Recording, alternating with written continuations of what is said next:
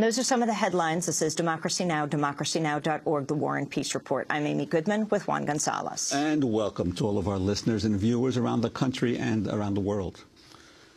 Tuesday's midterm election is shaping up to be historic for Republicans on the state level, and the results could impact the country's political landscape for years to come as states prepare to redraw congressional districts for the first time in a decade. Republicans won more than 600 state legislative races and took control of at least 19 legislative chambers across the country. In addition, Republicans won 21 governor's seats, with Democrats grabbing 8. According to the National Conference of State Legislatures, the Republicans now hold more state legislative seats than at any time since 1928.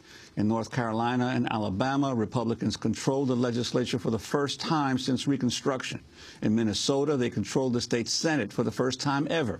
And in the key swing state of Ohio, Republican John Kasich ousted Democratic Governor Ted Strickland, and Republicans seized Ohio's lower house. And the closely watched governor's race in Vermont has been decided.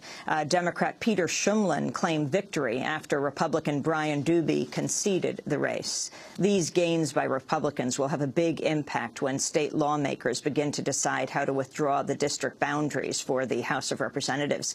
To talk more about this, we're joined by Michael McDonald, Associate Professor at George Mason University. McDonald has written extensively on the redistricting process and has worked as an advisor to the U.S. Election Assistance Commission. He also helps run the Public Mapping Project website.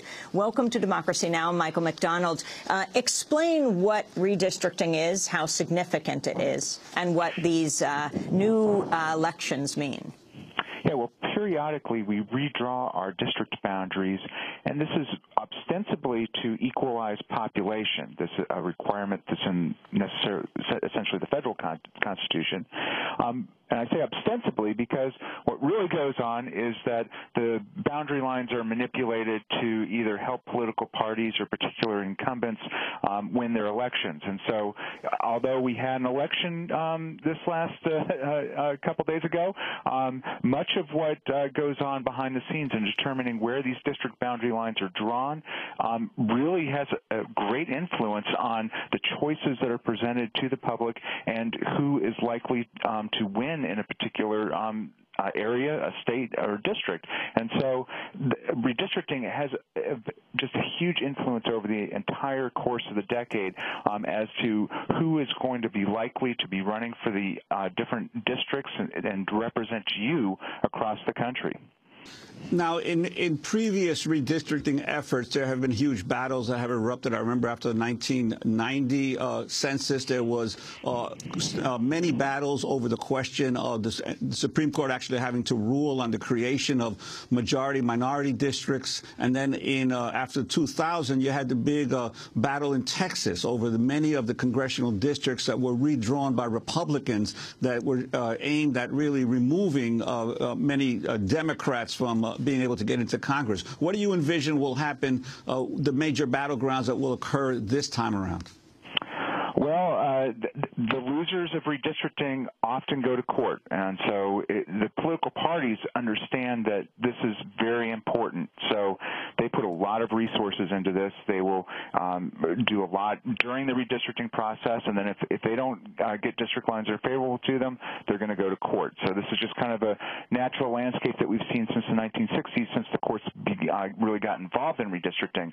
And so this time around, we will probably see more litigation because it's just the way that things happen here, and both parties are gearing up fundraising machines to ensure that they will have the resources to do litigation.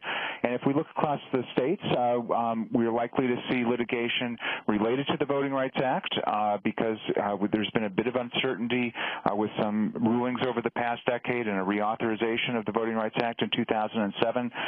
The states are going to want to test out what the limits are of racial gerrymandering, and so very likely we'll see some sort of court action there.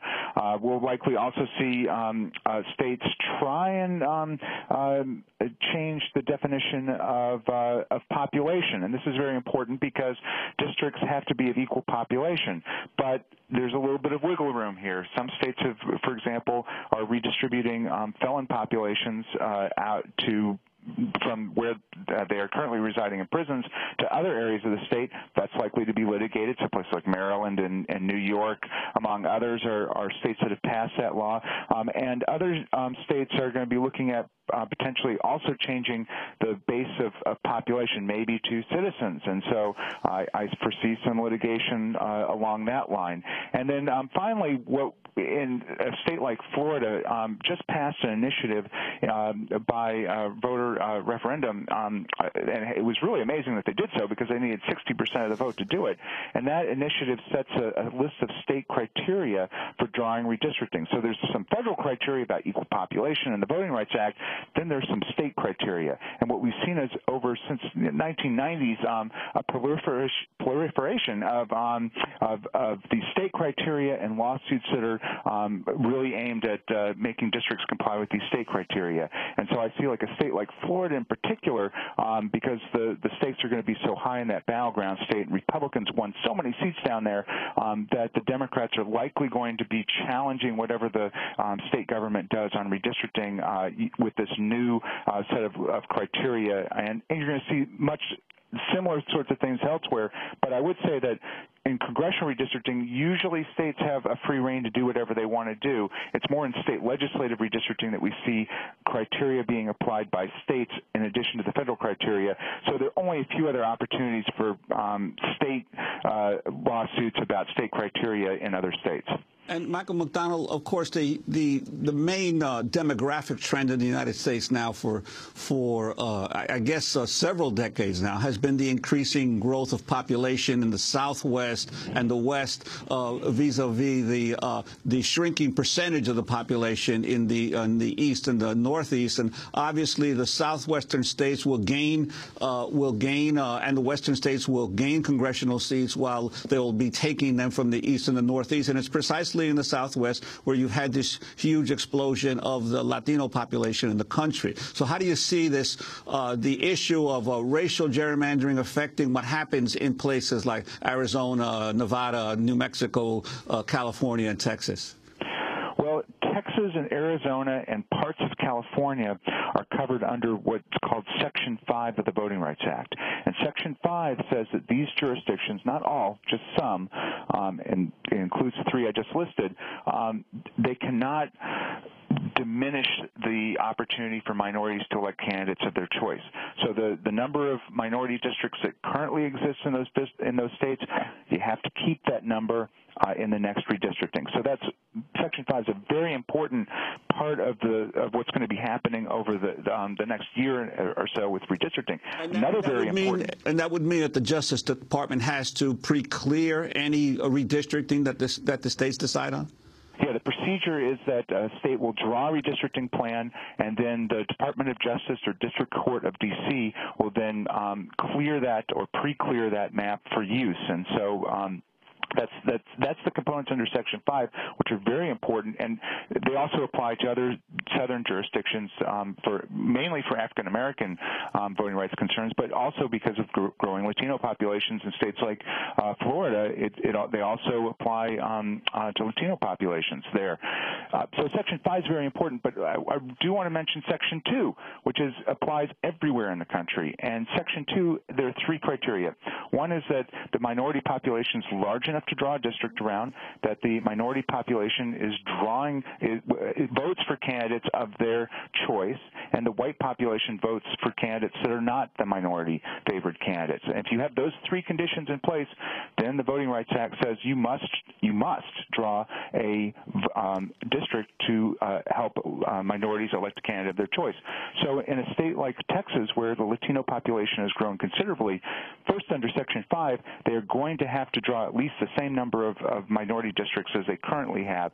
And then in addition to that, they may, under Section 2, have to draw additional districts. And we're just going to have to monitor this. We won't know until the Census Bureau begins releasing population data in February of next year whether or not these Latino populations are large enough to draw these districts around. And if they are, and if these other conditions about voting exist, then you must draw a Latino district.